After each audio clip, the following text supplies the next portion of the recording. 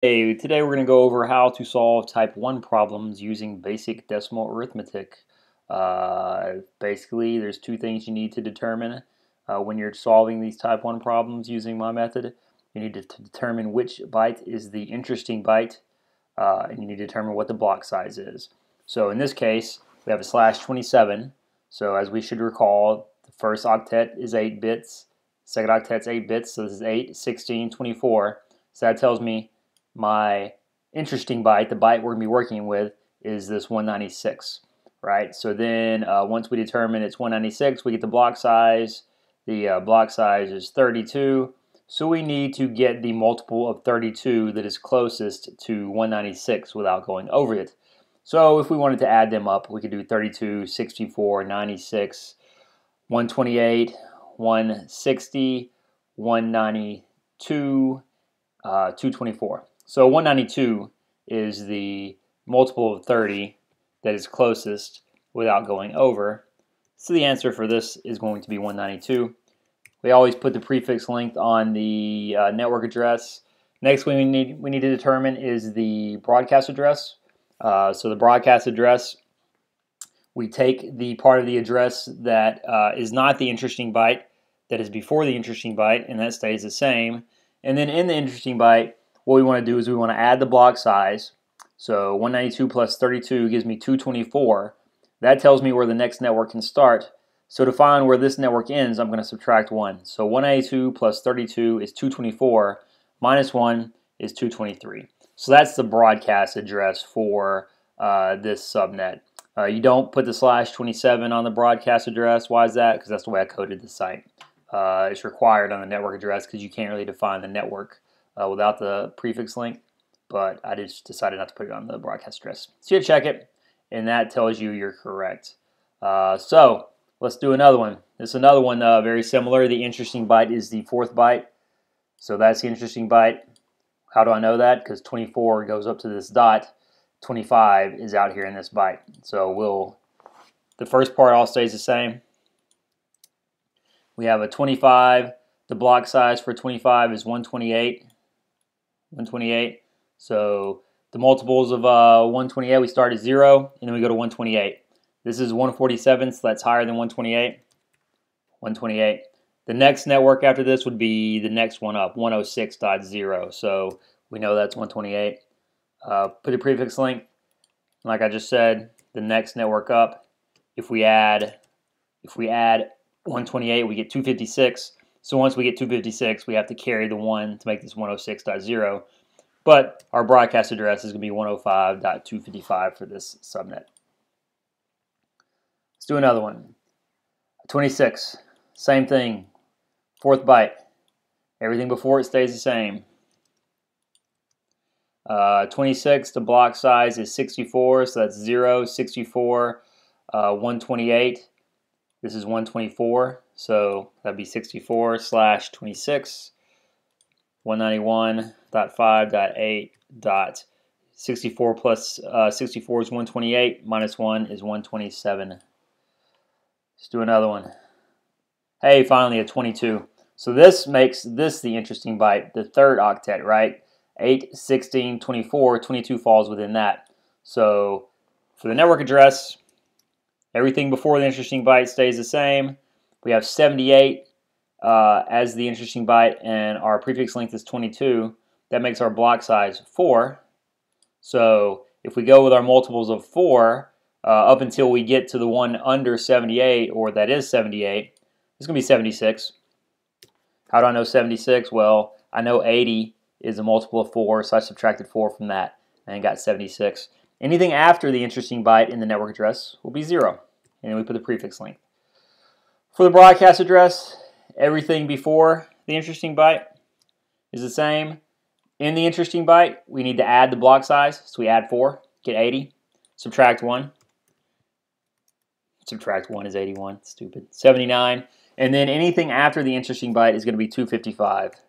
So in this case, this is different than ones we did before. The third byte is the interesting byte. So now we're working in the third byte when we're adding and subtracting with the block size. And then anything after that interesting byte will be 255 in the network address. and it will be 0. Sorry, I said that wrong. 255 in the broadcast address and 0 in the network address. Let's do a couple more. 9. Way up there at 9, we have a block size of 128. That makes this the interesting byte. The possible values we're working with this this byte with a block size of 128 is 0 and 128. Clearly 7 falls between 0 and 128, so the network address is going to be 0. Put zeros after the interesting byte, put the prefix length. Before the interesting byte stays the same, now we need to add 0 plus 128 is 128 minus 1 is 127, and anything after that is 255. 255. That's basically how you solve the problems. If you're having problem with these problems, you can switch to instant feedback mode.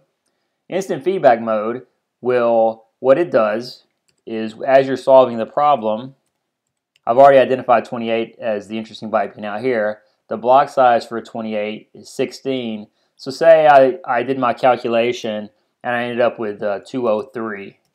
What instant feedback mode does is it turns red when you screw up the answer, so that you can know that you screwed up the answer immediately and figure out why you screwed up the answer so that you can solve the problem correctly. So I'm pretty sure this needs to be 208/28. And then the broadcast address, again, everything before the interesting byte will stay the same.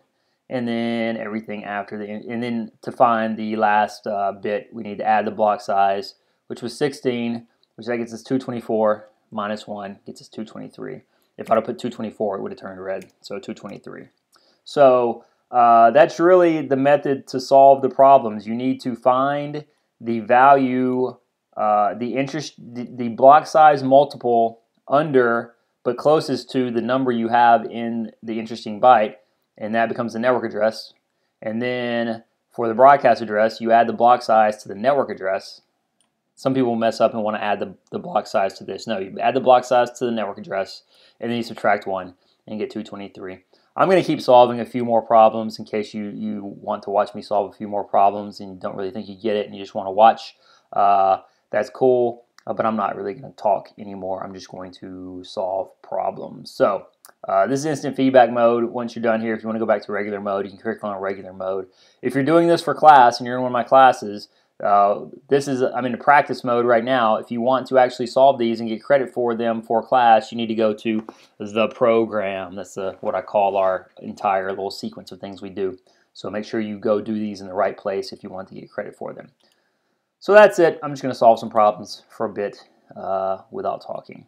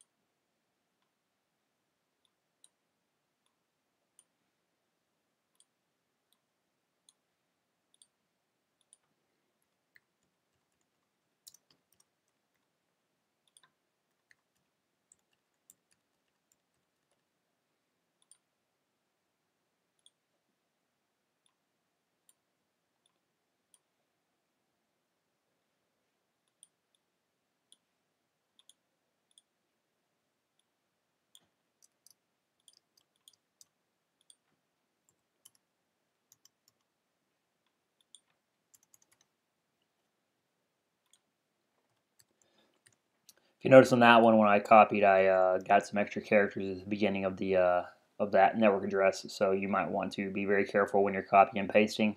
I caught it very easily because I'm in instant feedback mode, but if you're not in instant feedback mode, you'll submit that answer and you will think it's correct.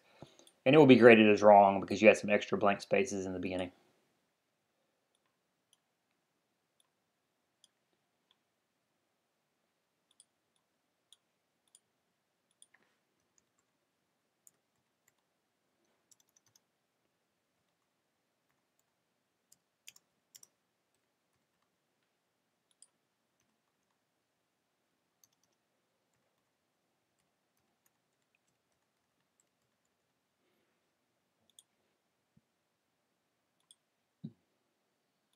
That is one of the easy ones. If it's 8, 16, or 24, you should know those by now. Those are the original Class A, B, and C's. So you don't even have to really think about those. It's 8, 16, and 24, and everything's on a byte boundary. So everything's 0 or 255.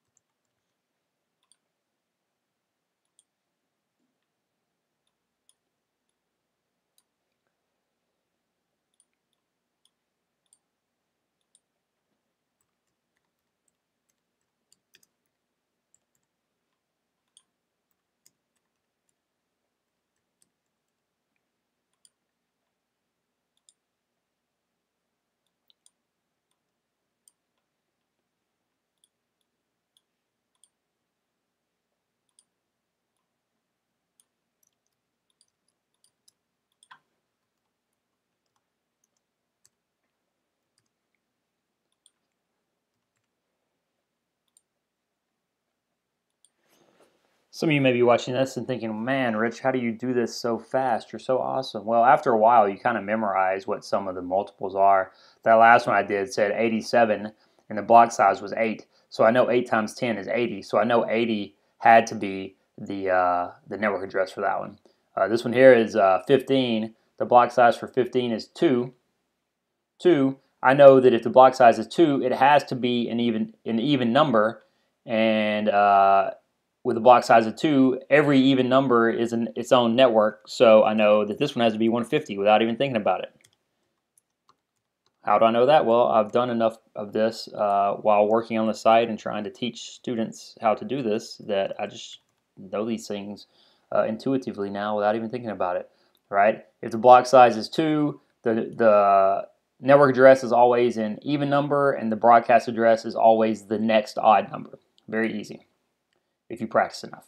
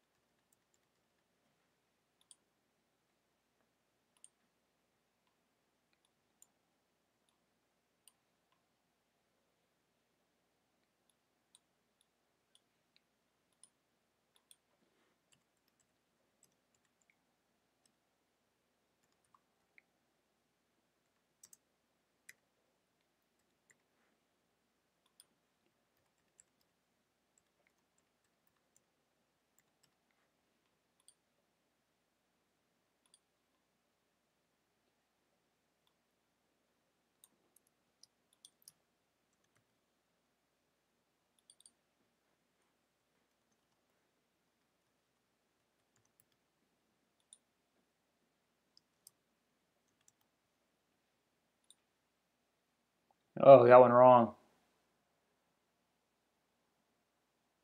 Oh, I forgot to put the prefix length on there. Still wrong.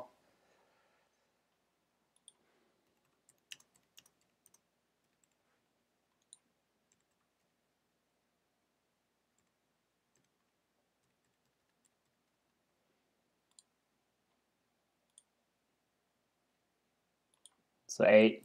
8's easy. All zeros after the first octet. All 255s after the first octet in the broadcast address.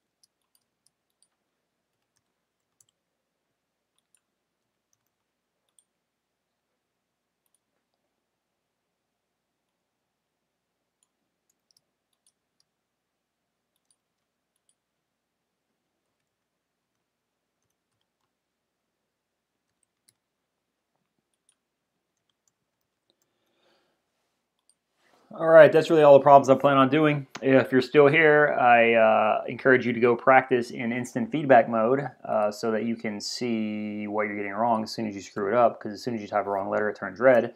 And if you are in my class and you just don't get it, that's not really acceptable. You need to get some help from me so you can get it, because this is not going away. If you're just some random guy on the internet and you want help, then you could hit check it, and you could like report a bug, and you can send me a message. You can say like, this is not a bug, but I want help. You know, if you want me to actually respond to you, you need to put your questions or your comments and then put your email address so I can reply to you. And I might do that if I have time. So hit report bug, it'll send it to me. And that's it for this video.